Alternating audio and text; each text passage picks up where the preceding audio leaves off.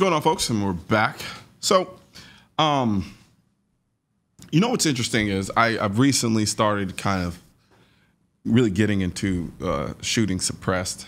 And one of the interesting things about shooting suppressed is when you go from shooting suppressed and then you go to shooting normally, you start to really hate the sound of a firearm.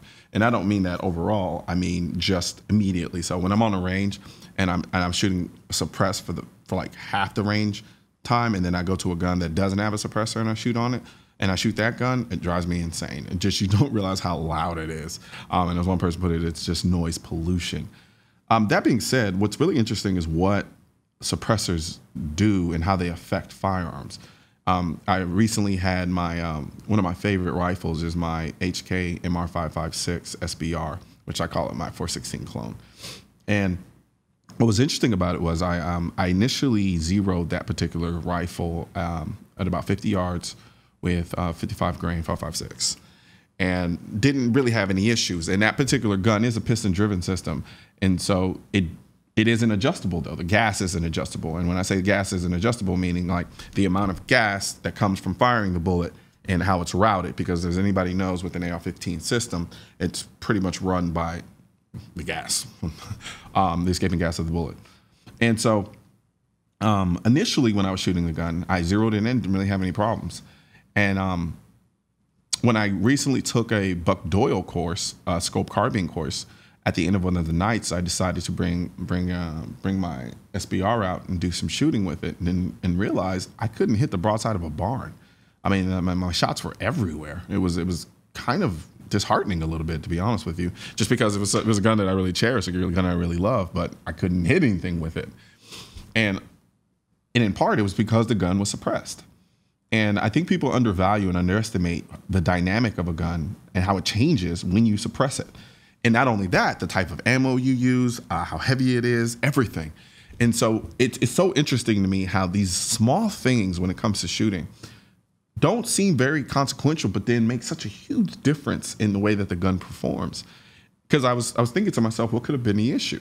Well, I know the gun was overgassed, clearly, meaning that there was just way too much pressure, and it was pretty much abusing the gun and abusing the bolt, going back and forth, and then causing the gun to kind of eat itself alive in a sense.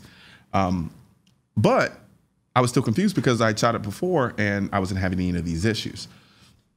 So I did some more thinking, and then I went over to Modern Outfitters, and I had someone throw some brakes on some of the guns that I have, and I just kept thinking, and then I called a good friend of mine by the name of James, and then it clicked after talking with him, and it was the ammo.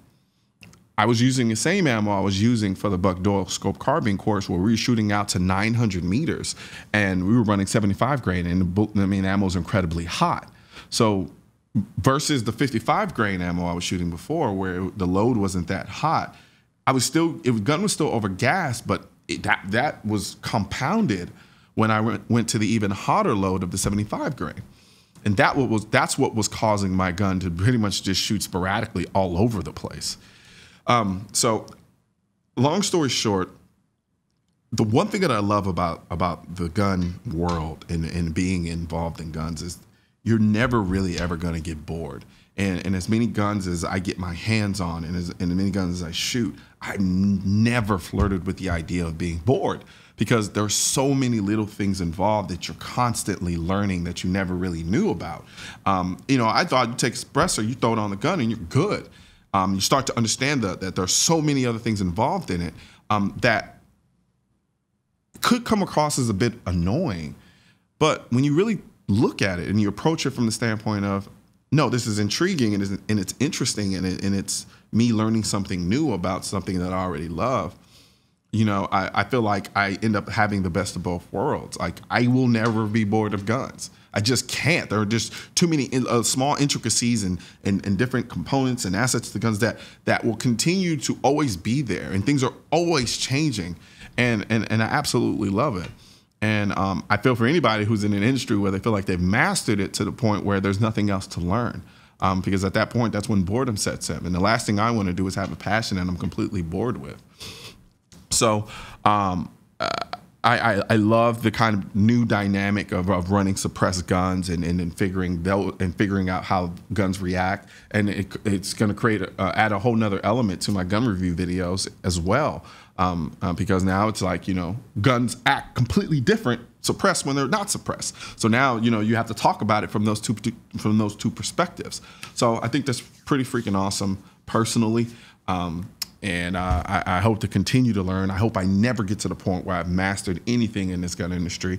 And I will say, you know, I planned on really getting into long distance shooting, and I've kind of started that journey, and taking the scope carbine course that I took with Buck Doyle was kind of the genesis of that at this point. I mean, I was tagging a target at 900 meters with a 16-inch AR-15 and 15 to 20 mile per hour winds, and still hitting the target. So there's something incredibly satisfying about being able to do that, and then just a learning process. I mean, I looked at it and approached it like I have homework to do when I go home after leaving this course, and I think that's the way it should be. So with that being said, that is it for Seeing Live today. I am Colion the War, and be sure to join us again Monday for another awesome show.